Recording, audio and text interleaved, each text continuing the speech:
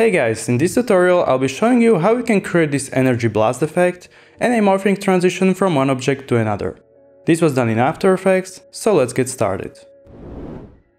First, let's see how this was shot. I used a practical light on set, which lights up at the moment of the energy blast.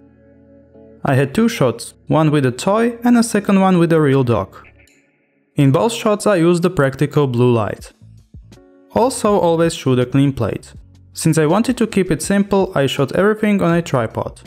Now let's jump into After Effects. Here I have the shots on the timeline and I put the one with the toy on the top. First I made a quick mask to cover the real dog with the toy.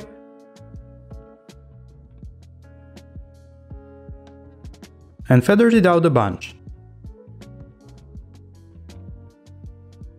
I synchronized the shots so that the blue light lights up at the same time in both shots. Now let's work on the transition. Duplicate the toy layer and remove the original mask. Create a detailed mask around the toy. And move the anchor point to the bottom of the object so that it scales up based on the position of that point.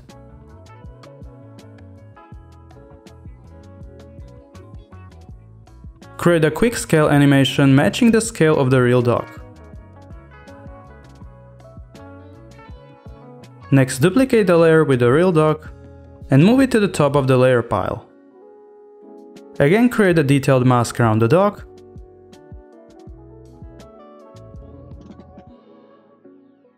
And animate the scale, but this time we want to make it scale up, first matching the scale of the toy.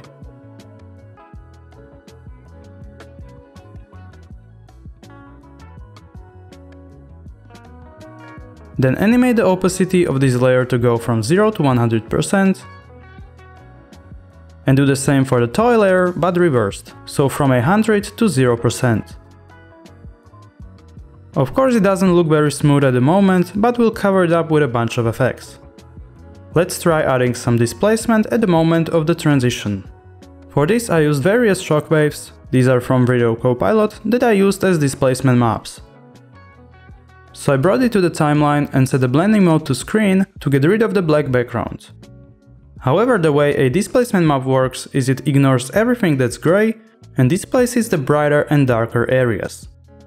So we need to either pre-compose the shockwave and add a gray solid in the background, or in normal blending mode we can use the solid composite effect and set the color to gray. Then I pre-composed the shockwave, turned off the visibility and created a new adjustment layer. Add the displacement map effect to this adjustment layer and choose the shockwave pre-comp as the displacement map.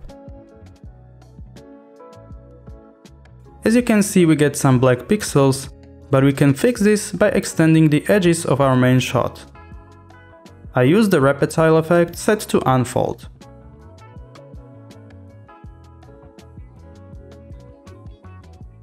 Later I'll play with the timing and add a lot more of these shockwaves, but let's focus on the object morphing for now. I added the Venetian blinds effect to the dog layer and a couple of glows with different settings.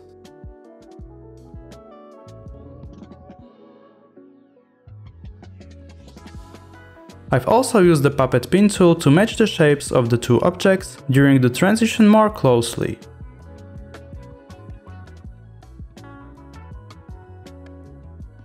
Next I set the blending mode of the dog layer to add. Then I copied the same effects to the toy layer as well.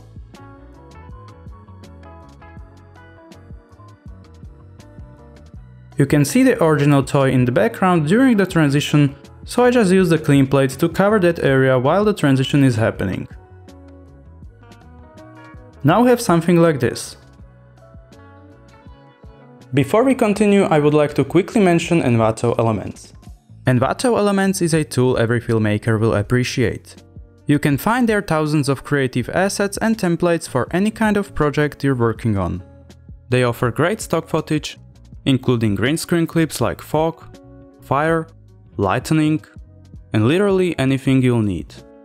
Apart from that, this library also includes awesome After Effects and Premiere Pro templates, VFX assets, intros, transitions, motion graphics, as well as sound effects and music. It allows you to download unlimited amount of all these assets just for a single price, and you can cancel it anytime.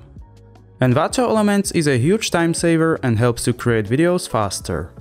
Make sure to check it out, there is a link in the description down below. Let's take a look at the laser beam that shoots from the Sci-Fi device. I used Saber, which is a free plugin from Video Copilot.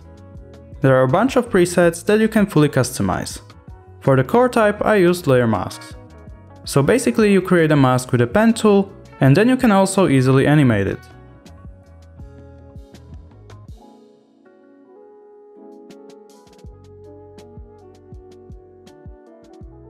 Apart from that, you can animate the start and end offset values to create the impact.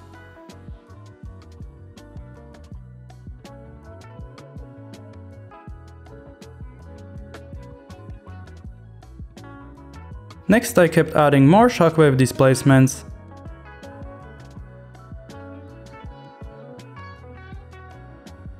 and I decided to add these little energy circles on the device, again with a Saber effect. Now to emphasize the light, I used a blue solid and set a blending mode to add. Then I simply created a feathered mask around the area where I want the light to be present and animated the opacity.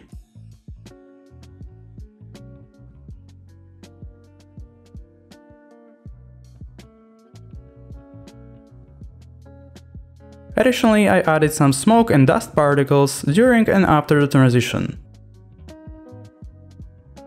Then it's just a matter of refining the details and adding more little elements to sell the effect. Finally, I topped everything off with a fake camera movement